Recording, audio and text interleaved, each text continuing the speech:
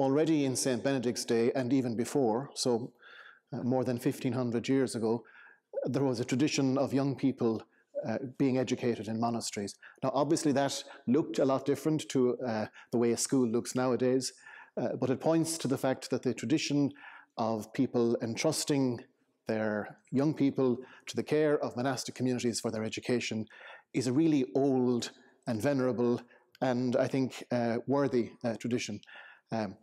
St. Benedict himself, of course, referred to the monastery as a school of the Lord's service.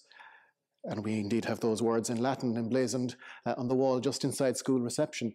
Now, he was referring to the monastic community itself, to the monastery, to the life, but there is sort of a correspondence with the school in that in calling a monastery a school of the Lord's service, Benedict was saying that there was merit, that there was wisdom, that there was real value in life lived in community, where the pursuit of wisdom and knowledge and ultimately meaning was carried out with others in community.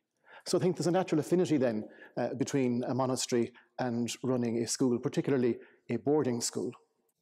There are many of us working here in various different capacities, some like me in administration, some teaching, some obviously providing chaplaincy and other pastoral services.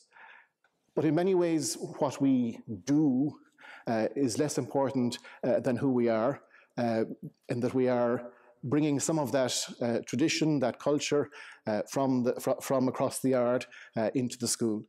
Because many parts of school life are the same everywhere. You study your subjects, you play your games, you learn your musical instrument, you take part in the school play, but it's the culture in which that takes place that's distinctive.